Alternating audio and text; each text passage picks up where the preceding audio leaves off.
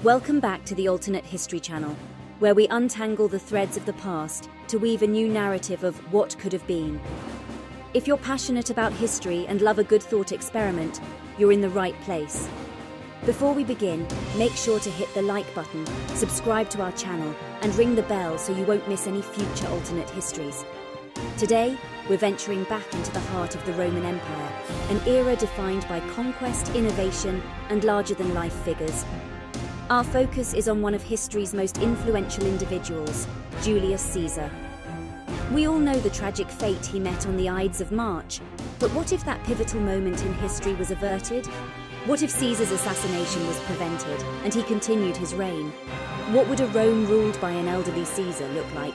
And how would the future of the empire, and indeed our world, have turned out differently? Julius Caesar, the perpetual dictator of Rome, had been a formidable force in the Roman world, thanks to his military and political acumen.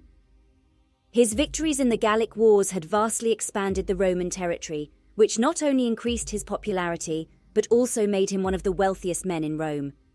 With this wealth and power, Caesar began transforming Rome. He initiated many ambitious projects, from vast construction initiatives to social reform.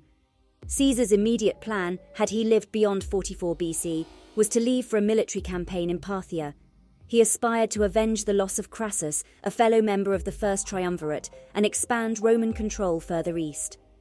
Given Caesar's military genius, it's not implausible to imagine he could have been successful. A victorious campaign could have not only expanded the Roman Empire further, but also bolstered Caesar's already considerable prestige and influence. But his plans weren't just military. Caesar was deeply invested in the reformation of the Roman Republic. He had already implemented changes to the Roman calendar, started massive public works projects, and provided for veterans.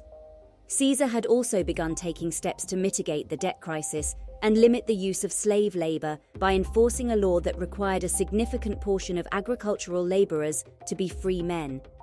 In the long term, it is believed that Caesar intended to transform the Republic into a form of government more akin to a Hellenistic monarchy, a step which would have implications for the transition of Rome from republic to empire.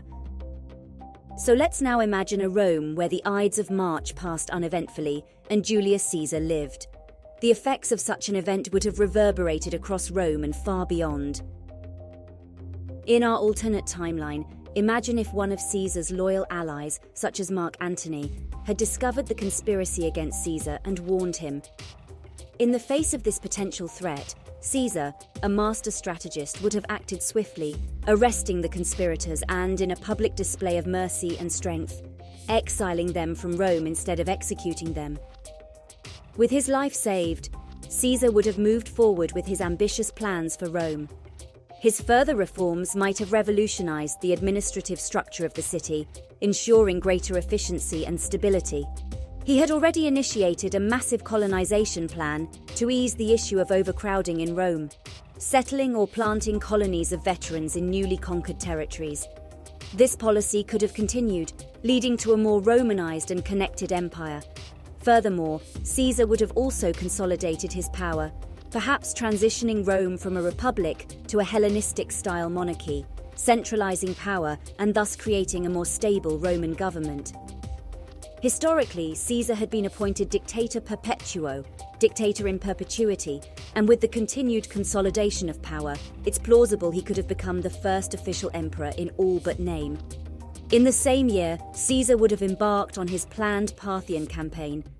The ambitious military expedition would have aimed to avenge Crassus's loss at Carrhae and extend Roman influence further into Asia. With his brilliant strategies and indomitable leadership, it's highly plausible that Caesar would have achieved a victory, further cementing his legacy as one of Rome's greatest generals. Throughout this period, Caesar would have interacted with various key figures. Mark Antony, his loyal ally, would have been a significant influence, supporting Caesar's initiatives and serving as his right hand. Octavian, his adopted heir, would have been learning from Caesar, potentially grooming him for leadership. On the international stage, the reaction to Caesar's survival and his victory in Parthia would have been varied. King Herod of Judea, a Roman client, might have seen this as an opportunity to strengthen ties with Rome. The Germanic tribes, observing the strengthening of Roman power, could have become more cautious, altering their strategies. As Julius Caesar's reign continued, he would have implemented a series of military campaigns and civic reforms. Expanding on his victory in Parthia, Caesar might have directed his attention to other territories, like Germania and Dacia, to further consolidate the Roman Empire's boundaries. The success of these campaigns would have not only brought immense wealth and new territories to Rome, but also forged a path for subsequent Roman emperors to follow in terms of military ambition and tactics. On the home front, Caesar's policy of colonization and settling of veterans would have drastically altered the socio-cultural fabric of the empire, resulting in a more Romanized realm.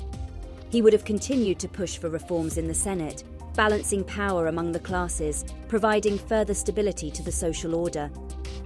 Moreover, his attempts to limit the use of slave labor might have ushered in the early stirrings of an industrial revolution, as the Romans would need to devise new ways to support their economy. Such advancements could have propelled the Roman Empire into a technological age far before our timeline. Politically, Caesar's relations with foreign powers would have evolved. His military successes and his mercy towards conquered peoples would likely have earned him both allies and enemies. Among his own ranks, figures like Mark Antony and Octavian would continue to play pivotal roles. Mark Antony, as a confidant and military partner, would have worked closely with Caesar in his ventures. Meanwhile, Octavian, being groomed as Caesar's heir, might have been given more responsibilities, shaping him into a more skilled and seasoned leader, ready to succeed Caesar when the time came. In this alternate history, Octavian's ascendancy to power would not have been the result of a brutal civil war, but a peaceful transition, signifying the success of Caesar's long-term plans for the Roman Empire. Caesar's twilight years would likely have been spent solidifying the administrative and military structures of the empire, ensuring its prosperity and stability long after his reign. He would have planned for a smooth succession, anointing Octavian as his successor, and preparing Rome for the transition. In this alternate history, Caesar's assassination was averted, and the consequences echo through centuries, creating a Roman Empire that was more expansive, more technologically advanced, and more politically stable than the one in our timeline. The legacy of Julius Caesar as a reformer, a general, and a statesman would have been monumental and enduring, shaping the course of history in profound and compelling ways. And there we have it, a tantalizing glimpse into an alternate Rome and an alternate world, where Julius Caesar survived and continued to shape the destiny of the Roman Empire. But as always, we are left to wonder and speculate, for that's the beauty of alternate history. What do you think would have happened had Julius Caesar not been assassinated? Would Rome have risen to greater heights under his continued leadership, or would it have faced unforeseen challenges? We'd love to hear your thoughts, theories and ideas in the comments below. And if you've enjoyed this journey through an alternate Rome, please hit that like button and share the video with other history enthusiasts. Don't forget to subscribe to the Alternate History channel for more exciting explorations into what could have been. Until next time, keep imagining, because history is full of endless possibilities.